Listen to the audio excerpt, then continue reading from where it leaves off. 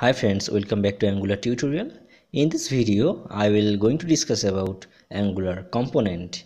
After seeing this video, you will know all about Angular component.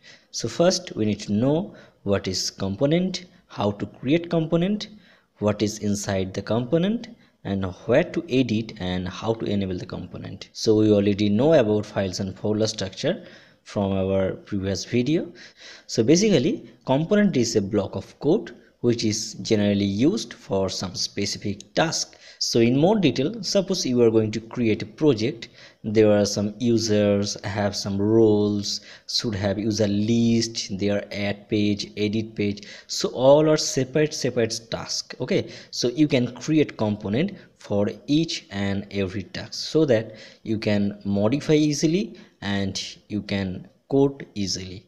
So here in the folder structure we can see by default we have app. So app is our default component. So inside the app, if we go to this, we can see there is app component CSS, app component HTML, app component spec, and app component TS. So these four are the component files. So in a component, basically these four types of files are there. So component CSS is the component file. So if you go to the app component.ts file, you can see, so this is the main TypeScript file of Angular. So you can see there is a class that is app component. This is the main component of Angular application, and you can see the selector is app root because this is the app and this is the folder. So inside the root folder we are getting this app root. So the selector is app root. You can modify, but you have to remember this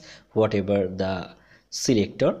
And you can see the template URL, basically app.component.html. so this is the HTML file. So whatever we can see in the browser, so if you go to browser we can see these things all are coming from app component.html file.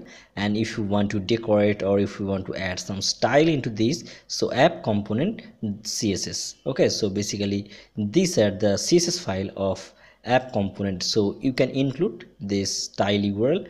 You can see the app.component.css file. So basically this is the basic structure of any component. Okay, so now we need to know, we can see in the browser this page. So my question is how this page are coming. So basically this page are coming from this index.html. so inside the index.html we can see the app root is included. So app root is the selector of this app component. So whatever we will write inside here means app component.html, the selector will be app root and the app root is displayed here. That's the reason we can see inside here.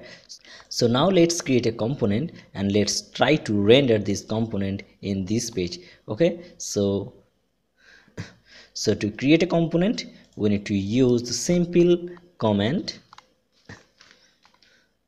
So this is the ng service already running our application. So just open another tab.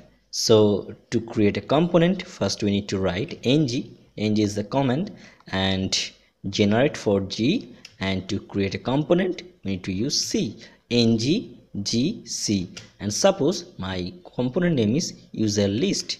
So I'm just writing here the user list and just enter this. Okay, so a new component will be created. So you can see there are 4 files are created and one file is updated, that is app.module.ts. so what is inside this? So first go to the browser and here we can see a new folder, that is user list is created, and inside this we are getting these 4 files, that is the user list component.css, user list component.html, user list component.spec.ts, and user list component.ts.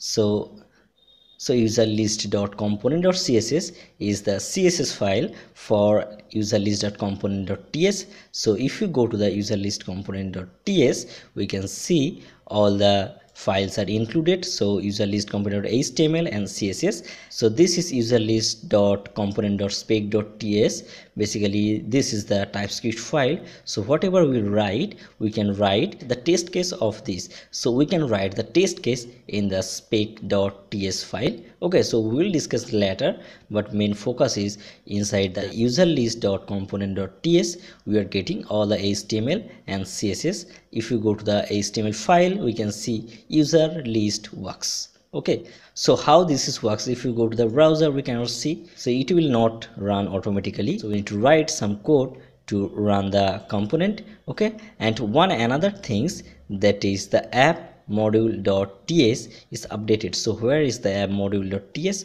so this is basically the files from app folder. Okay, so we can see while we create our component, here we can see that it is imported user list component and the full path of the component, and along with this a ng module is declaration part user list component also included. Okay, now if we go to the main TypeScript file, that is user list component.ts, we can see the selector is app user list. Okay, so we already said you need to remember the selector. So using this selector we can get access of this component. So here you can see app user list is a tag. Okay, so first of all we can see these things, and the below section I just going to add the app user list. Okay, so this is my app component HTML. so whatever we are getting these things, and in the last section I am going to import our app user list selector. Okay, so now if we go to the browser, we can see user list works. Okay, so that means this is the reason to appear of user list component. Okay, so here if you write something different, so let's remove some things from here. So I just removing all those things, and here I am just importing the tag. Okay, and here I am writing some things for app component HTML. so here inside the h1 I am writing this is from app component. Okay, so if we just go to the browser, we can see this is from app component, and app user list tag is imported. Basically this is a selector we are imported, that's the reason user list works. So if you're going to modify some things, so just go to the user list component.html, and here something right, suppose here write inside the h1 tag, so this is from user component. Okay, so you can see it is coming, this is from user component. So easily we can create a component and we can use from this. So now we can understand how to change our app component. So this is the base component HTML file, and how to change the new created component file, and how to render the components. Okay, so this is the very simple example. So in the next video I will going to show you the interpolation section. So basically we need to use different types of data, so string type data, array type data, there should be have JSON type data or any others kind of data. So how we use these different types of data using the component, and how we can make it dynamic. So don't forget to like and subscribe this channel for upcoming video, and if you have any queries about this video, please comment in a below comment section. So thanks for watching this video. Have a good day.